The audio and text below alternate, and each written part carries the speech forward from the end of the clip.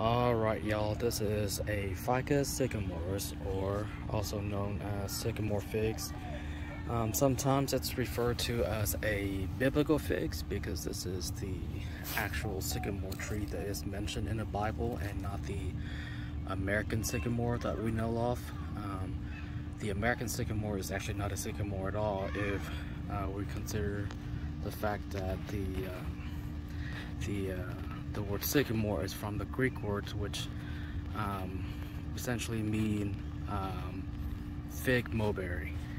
But so this species is native to Southern Africa area, and it grows pretty quickly. I got this since it was a twig about this size, and it has grown quite a bit.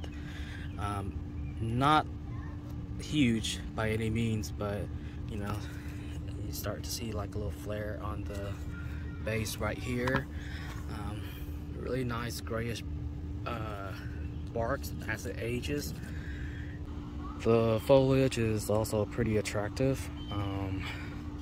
The leaves got kind of like a velvety texture to it because of all these little fine hairs, which I don't know if you could see that, but it's what caused the leaves to have that really soft texture to it.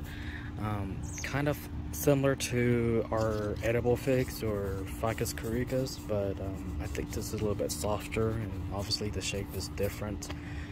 But yeah, the leaves do actually get quite a bit bigger than what it is now. Since the beginning of spring, it has produced a ton of branchings from, as you can tell, just a lot of branches growing, and that's kind of reduced the size of the leaves. But yeah, I'm gonna go ahead and show you what some of the things I've been doing with cuttings I took from this.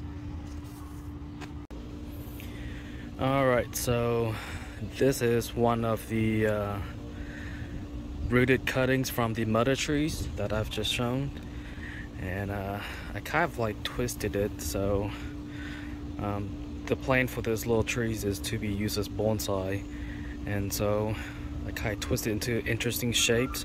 That's the nice things with starting with young materials, because you can kind of really do whatever you want with it, and you know, add movement to it the way you want to. And so I thought I'll just do something kind of a little more funky, you know. I do need to remove the wires here soon because it is cut into it. Like I said, it does grow pretty quickly, so yeah, just watch out for it. But I'm excited to see what it's gonna look like, and I'll just make updates on it. I have a ton of other cuttings as well, but yeah.